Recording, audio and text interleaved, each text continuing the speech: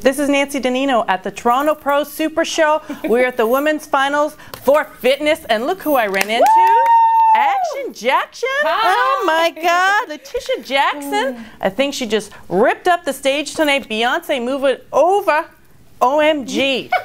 Where have you been for that, girl? I have to look at the date. It is now 2011. Yeah. We haven't seen you on the stage since 2009. Tell us about that time off, because it obviously worked for you. Yeah, I actually, getting ready for the let me take that back. New York Pro Show last year. Dislocated my shoulder and found out I had a torn labrum. So I didn't have surgery until November 2010. And they released me from PT on February 15th, and I was like, oh my gosh, I have got to get back on stage. She got the fitness bug back, I think. I got bit really bad, and it's like once you have this passion and just this drive, and it's like, I gotta get back on stage. So the physical therapist cleared me and said, go for it. So here I am, and And what made you decide to do the first inaugural Toronto Pro Super Show here in Toronto, Ontario? Of course, you wanted to come to Canada, yes. But we only had 4 shows this year. I think fitness is slowly dying, and prayerfully we can continue to keep it going, keep it thriving. And it's people like you. Interestingly enough, we talk about fitness and the fewer shows that there are, and I don't think it's the fact that it's becoming unpopular, but more so that it's much easier for the girls after the years of training and dieting for them to result over to figure and sometimes now bikini.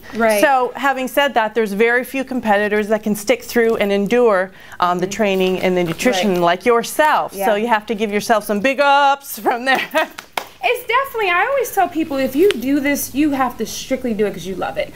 I mean, there's some days I leave out of the gym, I'm like, oh my gosh, why do I do this? And I wake up the next day, I'm like, okay, let's do it again.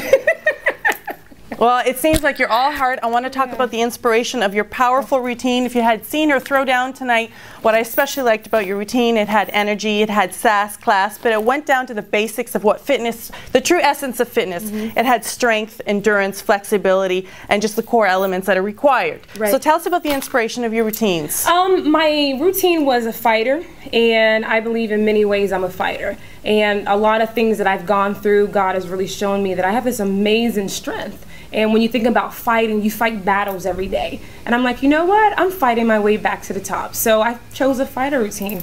So I am a fighter. You are a fighter, and you're all heart. And I know that everybody in the audience felt it tonight. If you could leave this world and have people remember you, what would you want to be remembered, and how would you want to be remembered? I would want people to remember me by my smile and my kind heart. And there she is, Action Jackson. Thank you very much, and we hope to see you next year at the 2012 Toronto Pro Super Show. Baby, we rock.